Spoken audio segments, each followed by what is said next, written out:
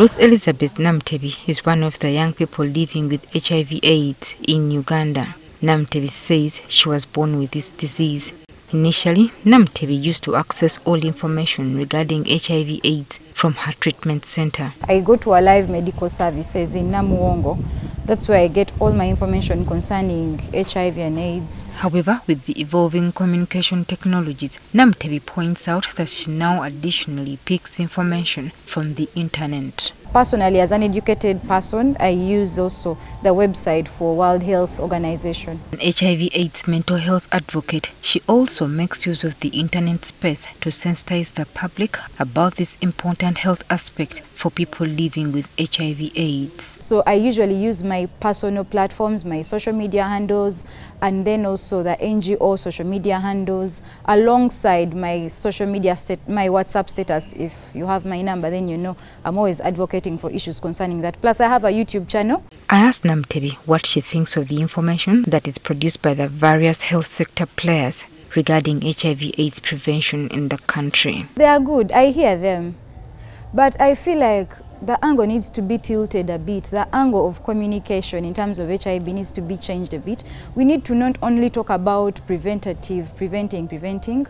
We also need to inform people that we can actually have discordant couples. She argues that this aspect of HIV/AIDS prevention has been overlooked, especially among young people. Additionally, young people have not been given enough information regarding drugs like PrEP that can protect them from infection. We have PEP, we have PrEP, we have the DVR ring. We are not talking about the injectable drug that prevents. I feel like we need to do more advertising in that line, rather than just telling people to wear a condom, wear a condom, prevent. Namtebi says that the failure to package the information in native languages, as well as using infotainment to appeal to young people, is also failing the campaign to prevent HIV/AIDS transmission among young people. You got a public figure like, let's say, Eddie Kenzo, and you ask him to put out information concerning HIV, concerning protection, concerning mental health, you'll find that more young people who are his fans in this case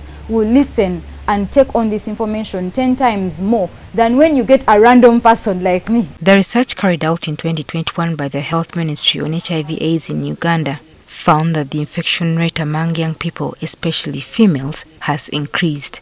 And even amongst the young people, 15 to 24, 4 out of every 5 new infections was a girl.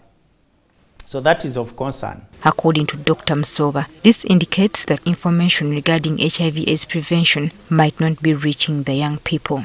It was found that, the knowledge about HIV was fairly low, Close to 40% of the respondents didn't know correctly, how HIV is transmitted.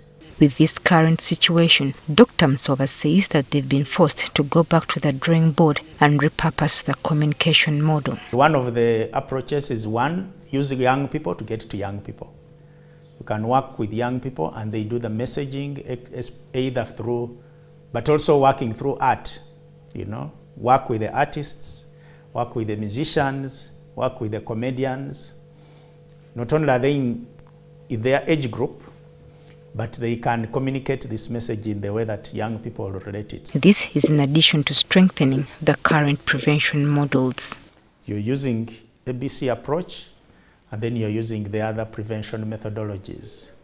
Male medical circumcision, pre-exposure prophylaxis, HIV testing to know one's status, and those who are positive taking their medication as per the health worker's instruction. So you need the whole package together for you to be able to achieve the results. What now waits to be seen is whether the new communication model will reverse the country's HIV/AIDS infection rates, especially among young people.